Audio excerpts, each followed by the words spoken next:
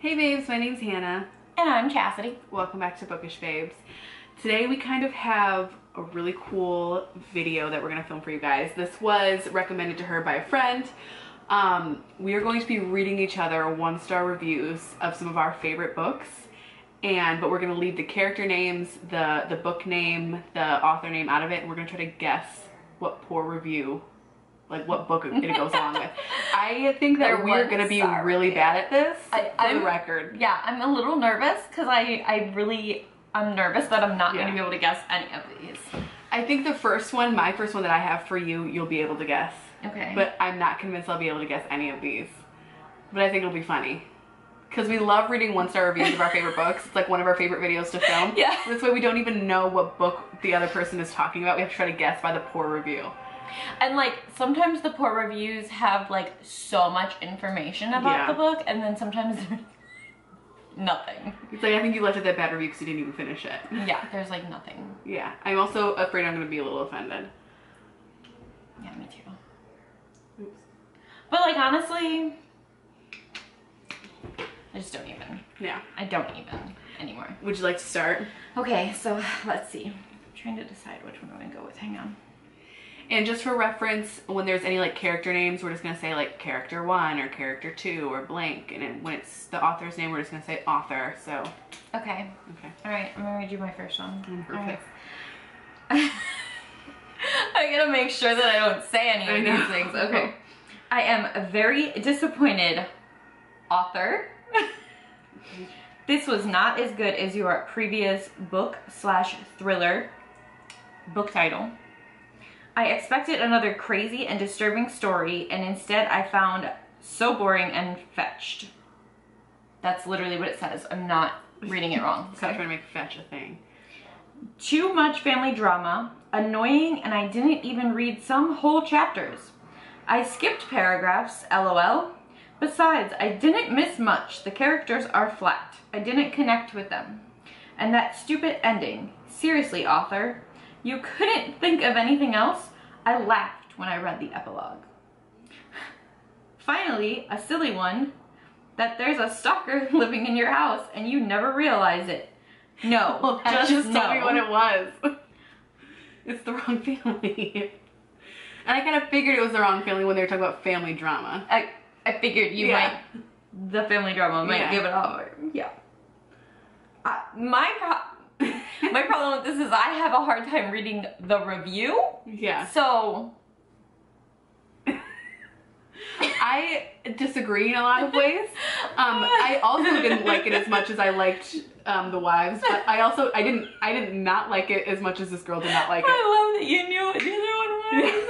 that also told me, because I was like, who also wrote a really great thriller and then wrote a thriller afterwards? And I was like, it's probably Taryn Fisher. Yep, here you go. Okay. Okay, so good job! You got the first one! 1 point for Hannah. 1 point for Hannah. Are we doing points? Does I guess. win? Oh, yeah, I mean, okay. I don't know. What do we win? So this we didn't get that far. I know, right? This review is super, super, super long, so I'm gonna kind of skip around, but this one's gonna be a longer one. Ready? Yeah. I hated every single person in this book. Well, except for character. He can have me any day. But everyone else can die. I don't understand how you can make a fantastic, wonderful trilogy about love, friendship, healing, and everything beautiful in this world, and then come out with a disgusting, trashy, smutty romance that has absolutely no plot, shitty character growth, and an overall shitty book. Not to mention the cover. What the fuck is that anyway? An orange mask? A tiger? I knew it. I don't think I knew it. It's on a court of silver flame? Yes, she ripped into this book. I mean, for like paragraphs, she rips into this book. Author, that we already know, took her perfectly developed characters and pretty much just let them rot. From the first 3 books, I loved every single person, everyone. Now I hate Feyre, I hate Rhysand, I hate Cassian, I hate Amren, I hate Mor. For fuck's sake, I despise Elaine. Why is she a character? Why does she exist? What does she add to the book? What role does she play other than to collect people's sympathy and make them feel sorry for her? I'm sorry, but Elaine is a fucking idiot. I cannot stand this hoe. Author, please write her death. I can't deal with her constant whining and bitching, running to I'm just gonna say their names, Reese and Cassian, and telling them she wants to go back to the human world just because Nesta was being nasty. Elaine, you've been living with your sister your entire life and you choose now to complain about how much of a bitch she is? Where were you the past 18 years? Please, sweetie, grow a spine. There's more, but I'll stop there. I mean, I don't entirely disagree with everything. I don't entirely disagree with some of but the I Elaine just think stuff. You should really read that review. She rips into the book. I mean, she's so butthurt about that book. Whoops, sis. Sorry, sis. I just love the part about Elaine. Okay. I knew the minute you were like the first three. Okay. Are you ready? I am. Okay. There's a lot to this one, but I'm gonna try to jump around here. Okay, I tried. Just like I tried with the other author's books. But seriously, I am the minority in this one. All of my friends have rated this 5 stars and I'm so confused. I hate cheating stories. I hate annoying and indecisive main characters. I hate girls that put down other girls. I hate it when girls are displayed as the damsel in distress. I hate it when girls are constantly emotional and the guys aren't because it isn't manly. All of that was in this and I'm just so confused. Why does everyone like this so much? Firstly, character 1, stop crying for 5 seconds, please. I feel like her purpose in this novel was to ruin long-term relationships and to cry. And cry. And cry. And cry. And cry. And cry. I started highlighting sometimes towards the end, but she cries a lot more in the beginning. Girl, how are you not dehydrated? I don't know. Okay, hang on. I have a theory, but... Anyways, it was hate at first sight / page with blank and I. She just immediately slut shames and calls people whores while judging them for no reason. And then, hang on, because she quotes a lot of things, so I'm trying to jump around here. I noticed a trend in authors' books. She's constantly demeaning the women in her books that aren't the oh so perfect main character. I honestly do not understand the hype around her when her writing is extremely sexist. I don't even know what else to say about this. It was extremely sappy and cheesy, and their conversations were so formal and forced. I honestly could not keep up with their, I just want to be together, give me some space. They were so irritating and I couldn't stand it for the entire book. So yeah, I'm part of the small group of people who hated this book. Bye. Okay, so I had a theory, but I don't think it's right because you said the small group of people. The book that I was thinking of, a lot of people hate. I was thinking of The Summer I Turned Pretty, but I don't think it's that one. Nope. Because a lot of people hated that one. I don't know. Yeah, this one, I was really surprised. I don't know. Is it a Colleen Hoover book? Mm-hmm. Is it Verity? Nope. I don't know. It's maybe someday. That doesn't make any sense. I know. That's interesting. Because I don't feel like Ridge was not emotional at all. He was very emotional. Yeah. But I guess if you don't like cheating story, but I don't think like, I guess like they were all talking about cheating, I don't know. I need to reread it because I don't remember the slut shaming. I don't remember the slut shaming and I don't remember the crying and crying and crying and crying and crying. And crying. I do remember her being very emotional, but I don't think that she was overly emotional compared to the male lead. Maybe I just need to reread it. It's been years since I've read it. That's interesting. Yeah. I don't. Yeah, so I was like, oh, that's good. Yeah, I wouldn't have known that one. I was like, that's a doozy right there. Let me get that one. She really had a problem with that book. She really had a problem. So this one, I'm gonna be a little bit careful of how I read it because I'm gonna leave some things out because I feel like it's too obvious. Are you ready? I am ready. This was a complete waste of time. The obscenely poor writing drove me crazy. If it hadn't been a library book, there would have been several occasions where I would have thrown it across the room. Author never took the time to set up the world we're reading about or give any sort of motivation to the character's choices / actions. This was confusing and annoying. The lazy editing was incredibly distracting. I found at least 4 typos in the book. I didn't like a single character in this book. Was main character supposed to be endearing, cute? If so, I disagree. She alternated between insufferable bitch and whiny adolescent. Was other character supposed to be sexy? Was other character supposed to evoke sympathy? I think that was the intention, but I was just disgusted with them. I don't understand the devotion so many people seem to have to this author / series. Needless to say, I will not be wasting any more time on the following books.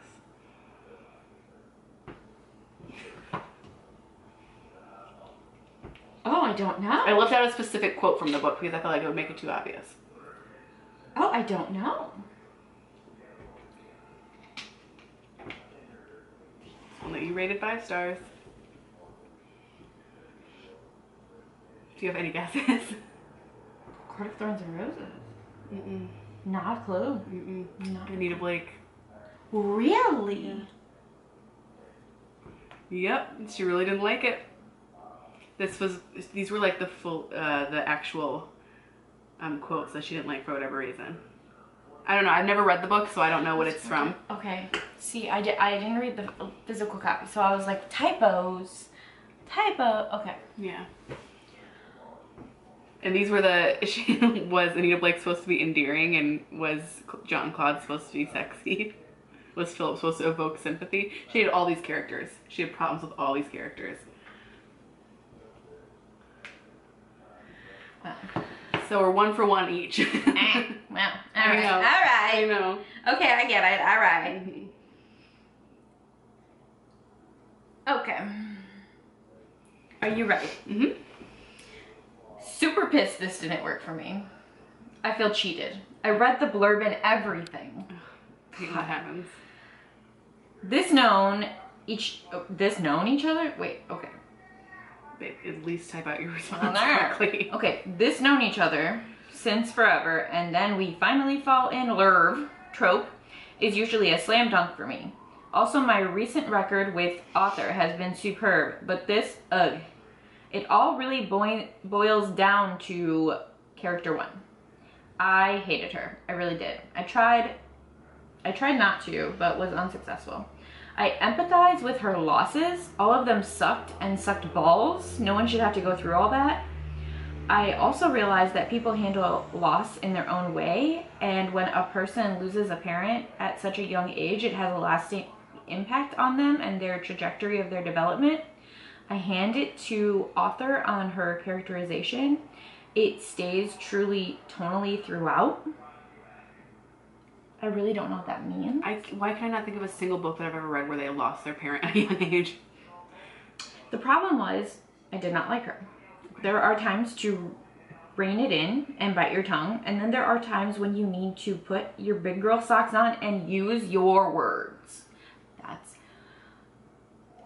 That's bold. Okay. Okay. Use your words. Sure. You know, yeah. Communication is important. She's horrifically bad at using her words for someone who's perennially talking about words and reading words and asking other character what his favorite word is. Oh, I know what it is. All that talk escapes her in the bold moments, and it frustrates the bejeepers out of me. Yeah. It's love in other words. It is. It is. She goes on for a while. She can fuck off. I'm sorry. That was a good book. It was such a good book. I also read a lot of books where I don't like the main character and I still like the book. Yeah. I was like, why can I not think of a single book that I've ever read? I literally knew once I got to that sentence you were gonna have it. Yeah. And because I guess I forgot, like it's been so long since I've read that book and I'm like, oh my god, the mom died. Sorry, spoilers, but. Oh my god, that's right. Okay, this one. This one is not, you gave it 5 stars. I rated it pretty high. It's not like one of your all-time favorites though, but I thought the review was interesting. Whether it's Instagram or Goodreads, this book has been coming to my view all over the place for months. Since the novel was so hyped, the cover looked cute, and with all the 5-star reviews, I thought it would surely be a great read. I was expecting a lot, but alas, it just fell flat. There is nothing to love about these characters, and there is no plot in this book. I almost wish I had read chapters that had to do with the present because the flashbacks did not add enough value to the story. That's why I skipped a lot of pages to get to the end. If anyone who is really interested in reading this novel, don't believe the hype. Although this writer is new to me, but seeing the type of writing, I realize the author can write very well. And I know good writing is not an easy task, so I'm still interested in their next book. My rating, 1 star for writing skill only. Flashbacks, huh? Yeah. You said I rated it 5 stars? You rated it 5 stars. I think I gave it 4, but I still really liked it. Definitely think about the fact that it was very hyped. It was like hyped all over Instagram and TikTok.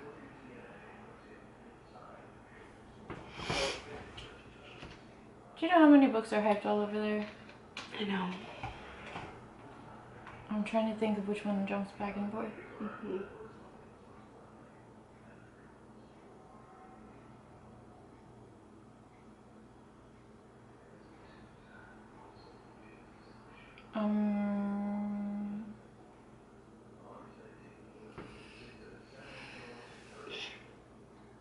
It's not a Taryn book.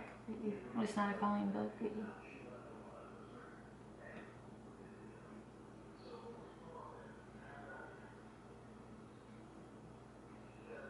Let me know when you want me to tell you. Yeah, what is it? It's People We Meet on Vacation. Emily Henry. Yeah. I love Emily Henry. They apparently like the author too, just not that book. It was a good book. I thought it was a good book too. It was really good. Yeah, I felt like there was a lot of plot. There was a lot of plot. Mm-hmm. Flashbacks were fine. I don't remember the flashbacks as much. But I feel like they definitely added to the story. Yeah. Yeah. The start of their friendship. Beach Read I liked better. Mm-hmm. I never read Beach Read. Beach Read's good. You Yeah. should read that one. She's got another one coming out. So I yeah. like that one. I like it too. Whatever. So I was scrolling through your read books and I'm like, I want to find ones that she rated 5 stars. And I saw that one. Okay. You and I both loved this one. Okay. A lot of people did not. Okay. There were some things I found disturbing about the main character, specifically when she started sounding like an apologist, and the story became rambling and kind of boring for a thriller, with way too many repetitive internal monologues, an issue I've had before with this author. Overall, I would give the story 2 stars, but I've got to deduct a star for the narration. Looking back, it was not surprising that my favorite audiobook by this author was narrated by someone else. Oh, so that's kind of a complaint about the narration. I know. Was it Verity? Was it The Wives? Nope. There's another one that we did a Bookish Babes on, though. I don't remember. No? No. Mother May I? Oh, wow. Yeah. Okay. I didn't feel like there was all that many inner monologues. No, I didn't think so either. And I didn't, when she started sounding like an apologist. Yeah, apologist about what? I don't know. Oh, maybe the husband? But I don't think she was necessarily an apologist about that. She very much did not enjoy that. She just did not have a lot of self-respect to leave the relationship. That girl did it for her. That girl took him out. Yeah. Did it for her. Yeah. I mean, got it done. She did. Okay. It's another, you gave it 5 stars, I gave it 4. 1 star. You know when even 1 star feels too generous? Yeah, that's me right now. Someone please explain to me why everyone hates character. Now, don't get me wrong, I don't like the guy either, but I perfectly understand the cause of his actions. Did he ever promise other character true love or any other shit? You know what it is? Correspondence Roses? No. No? No, he offered fucking with no attachments and no sentimental bullshit, and that's exactly what he delivered. Ugly Love. Yeah. You can continue. She goes off. Yeah, I'm just gonna say the actual names now that we know. Yeah.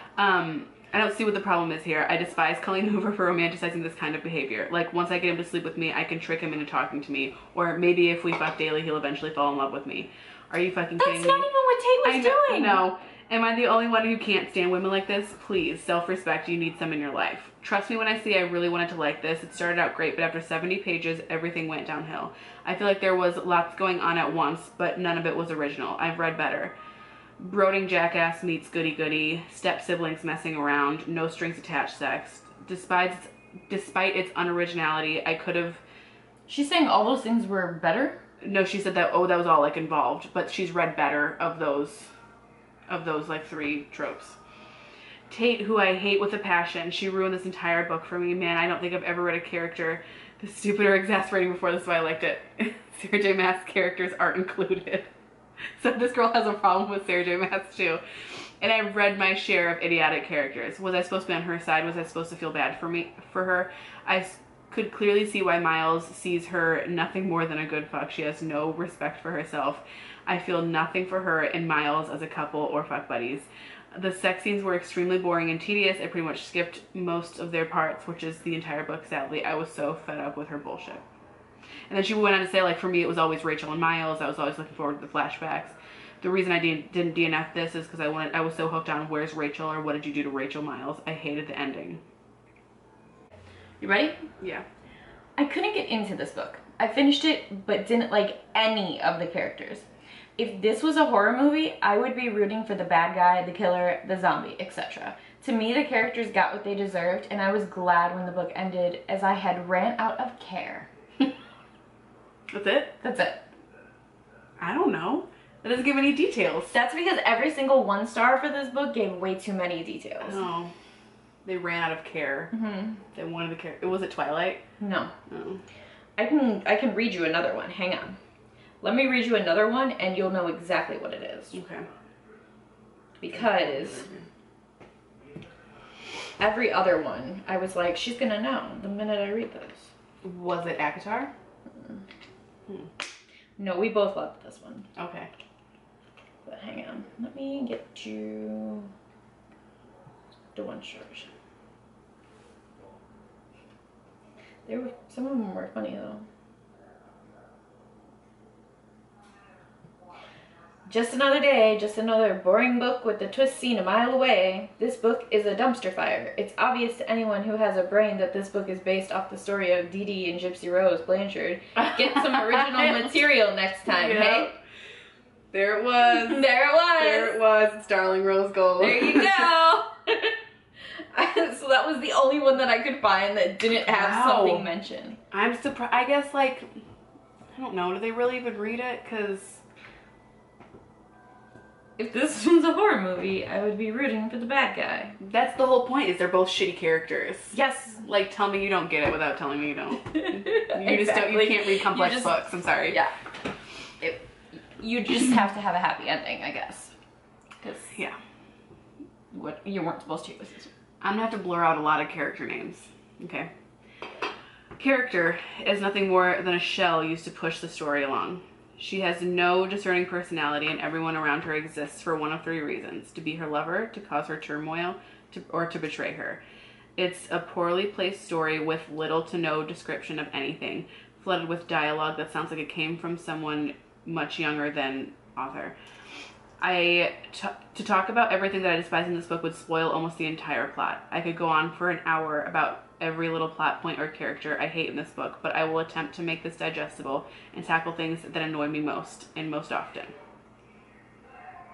And then she goes on, but I can't read any of this because this is all exactly what the book is about. Author takes serious things like miscarriage and completely glasses over the consequences, something that would have on a person, and absolutely fails to provide any sort of empathy for the real people who deal with this, like a Hollywood director using a rape scene to push a plot along. Once again, everybody deals with trauma differently, so you can't blame the character for dealing with a trauma different than you did. She glorifies a toxic relationship, and when that relationship is finally finished, none of this makes any sense. Not through character realizing that the relationship is abusive, but via other character betraying her.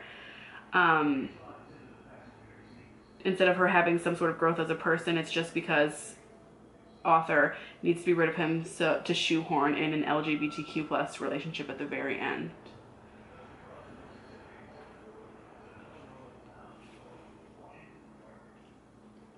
Do you want to keep reading more? It's longer. Not to mention the relationship is lacking in any real emotional connection between the characters, and this is made up for mentioning how often a character is having sex with whoever she happens to be laying with at the time. Nobody in this book has a believable personality or a feel real. That doesn't make any sense. They are all simply pawns to move main character along. Because her own personality is so lacking, she literally has no motivation to do anything other than sit around and hope something else will come along and push her to do something. This is another one that we both loved.